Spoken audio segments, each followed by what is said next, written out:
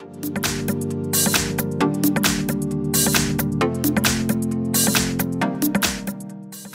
everyone, in front of me I've got REALME GT Master Edition, and let me share with you how to allow unknown sources on this device.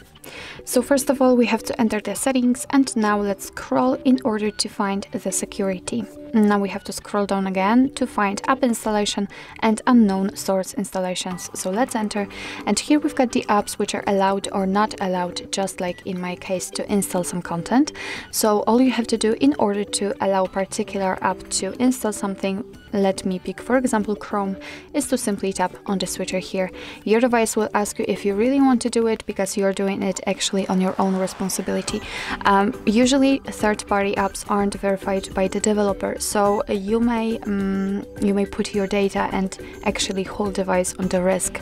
So if you're ready, just tap on allow, and from now on the Chrome is activated, so it means that it will be allowed to install some content. Of course, you can turn off all of the permissions, and of course it will work the same with all other apps, so simply tap on the switcher. If you want to remove the permission, just tap on the switcher again, and from now on the Chrome is not allowed to install anything. So actually this is it. This is how to allow unknown sources in your REALME GT Master Edition. Thank you so much for watching. I hope that this video was helpful, and if it was, please hit the subscribe button and leave the thumbs up.